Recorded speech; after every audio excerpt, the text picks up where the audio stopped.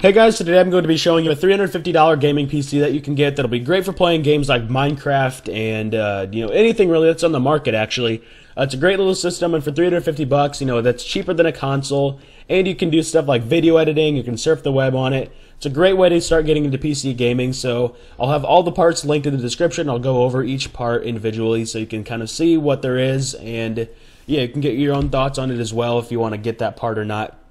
But yeah, it's a really great little system for 350 bucks, and it's like I said, it's a great way to get into PC gaming. But I guess one of the downsides for some people is that you actually have to go and build the system yourself. So you buy all of these parts, and then you have to hook everything up. And for some people, I guess that can be a little scary because they haven't done it before. And I totally understand that. When I started building computers, I'm like, if I screw this up, that's X amount of money gone because I screwed something up. And I can totally understand that, but for anybody who wants to get into PC gaming, I highly recommend looking videos up and stuff like that and on how to build computers, because then once you get like an understanding of the computer and stuff like that, you'll know how to upgrade it in the future.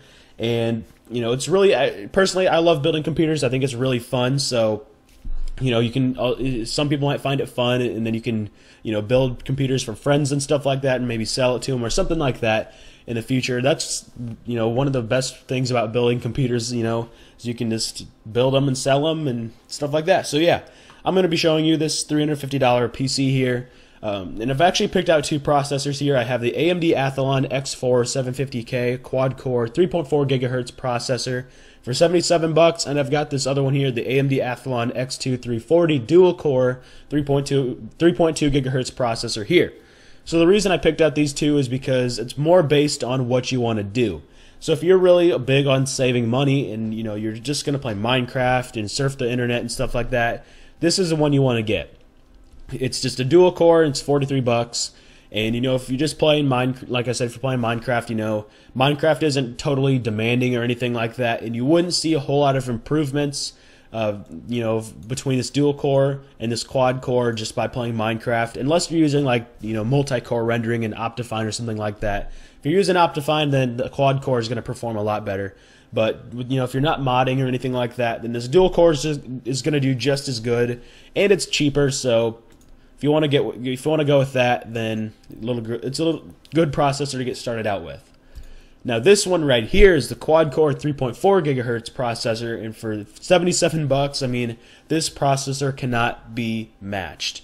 You can do some video editing on this one. You can play games like Battlefield 4, Battlefield Hardline's coming up, Watch Dogs, games like that. This processor can handle very well, and it's 77 bucks. I mean, that's a steal for a processor like this, and that's what I would recommend if you want to do YouTube and stuff like that, and you want to play some newer games. This is definitely the processor to get when you're on a budget. Next, we have this motherboard here. This is the ASRock FM2 A58M-VG3 Plus. $43 motherboard. It's just a really basic thing. It's just the bare minimum on motherboards, but it's going to get the job done. And I'll show you a picture of it here. It sucks that it's sideways, but I guess I'll show you the rear I/O.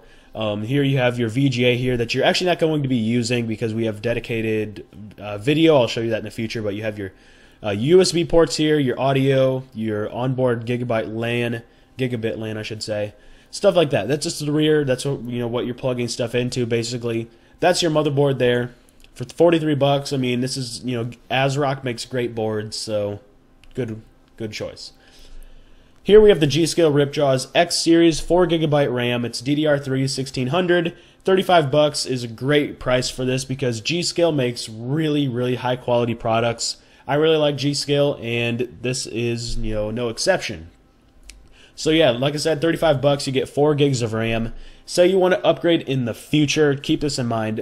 If you want to upgrade, you can't, if you buy this one right here and you want to get another 4GB stick, you have to make sure you get the exact same model. So if you bought this 4GB and then you bought another one in the future, the same model, that would work. You'd have 8GB of RAM. That's great. But say you bought this G.Skill one for this 4GB, and then you bought like a Corsair one that's also 4GB, but it's a different brand, different model. You'd have issues with your timings and stuff like that and your frequencies, and that would cause system instability. You could get crashing and stuff in your operating system, and it would just wouldn't be pretty. It would not be something you want to deal with. So keep that in mind. If you want to upgrade the RAM, either buy an entire new set of RAM or buy another stick of it that's the exact same model. Next we have the case, and this is what it's going to look like. And everything's going inside of here. This is the Rosewell FBM-101 dual fan micro ATX mini tower computer case for 27 bucks. Rosewell makes really good products. Both of my computer cases are Rosewell and I really like them. And I'll show you the inside of it here. Well, there's a picture full screen of, not full screen, but a bigger picture of the outside of it, what it looks like. Very basic case, you can always, again, upgrade it in the future.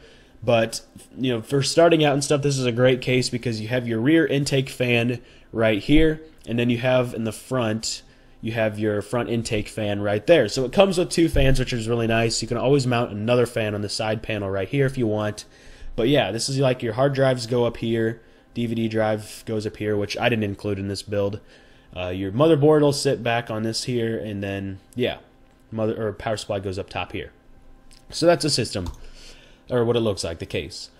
Here is the Gigabyte R7 250. It's a 2 GB graphics card for 85 bucks. Gigabyte makes good products, and this is an AMD card actually, but it's got the Gigabyte cooler on it. And like I said, Gigabyte makes good stuff. It's a good cooler, and this is like when I brought it before about the display here, like the VGA connector here. You're not going to use that because what you'll do with this graphics card is you'll take it and this right here, the PCI not slot, but the connect. I don't even remember the name of it now.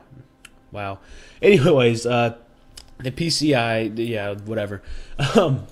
That goes right in here in this PCI Express slot, right there. That'll sit there, and then you plug all of your display stuff into either one of these DVI ports here, or this VGA or HDMI. That's where you plug your monitor into, and that's how you're going to get your video. And having a dedicated graphics card makes all the difference when it comes to gaming. Literally all the difference, because I was thinking about actually using an AMD APU in this build, which is a processor that has graphics built onto it.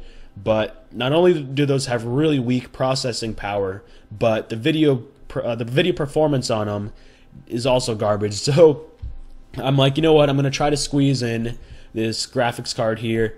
And like I said, great card, and you'll be able to play games. You'll be able to play newer games like Battlefield 4, Battlefield Hardline, Watch Dogs is another one you'll be able to play. Just don't expect those to work at like ultra settings, 1080p or something. You'll definitely have to turn your resolution down, turn your graphics settings down, but it will work, and it is a great card for the money. And like I said, having a dedicated graphics card makes all the difference.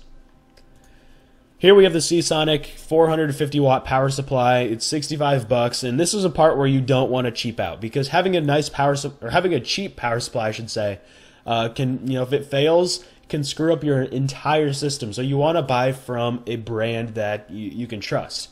And Seasonic is one of those brands. They make high quality parts, and here we have an 80+ gold certified, which means it's really efficient. It's power efficient, so good power supply here. You don't have to worry about it failing. It is only 450 watts, which will be more than enough to power the system here, but doesn't give you much upgrade headroom in the future. So, like, what you can do over here is you see maximum power. You can change it to like 550. You can change it to 650 watts. Anything like that. Personally, I always get like just a really powerful power supply, because if I just want to upgrade in the future and not have to worry about the power supply not being enough. So I just get a powerful power supply and then not worry about it. But if you are on a budget, you're not thinking about upgrading anytime soon, go with the 450 watt for 65 bucks. You're not going to have any problems in this build.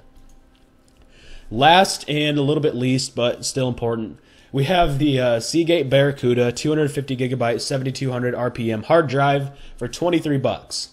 So 250 gigabytes really isn't that much. If you're just, like I said before, playing Minecraft and getting on the internet, maybe putting a few other games on there, it'll be enough. But overall, this is like, it's not a whole lot of storage, and I understand that, but the reason I always cheap out on the hard drives in like budget builds and stuff like that is because hard drives are probably the most easy part to upgrade in a computer possible. All you got to do is slip in another one, and if you buy a 1 terabyte hard drive in the future, then you'll have your 1 terabyte hard drive and your 250 gigabyte hard drive, so you have a little bit more storage there. and you know, it's really easy to throw another hard drive in there. So that's why I always go with this, because if you're going to upgrade, this is probably going to be one of the first parts, but it is really easy, so that's why I always do that. But you always can go ahead and get, you know, a 500 gigabyte or even a 500 gigabyte or 1 terabyte hard drive in the future. So that's a build, guys. Like I said, all the links are down in the description. Let me know what you think, and you know, if you know of any other parts that you would actually use instead of what I used in this video. So leave your comments down below, and I hope to see you all in the next one. Thanks for watching.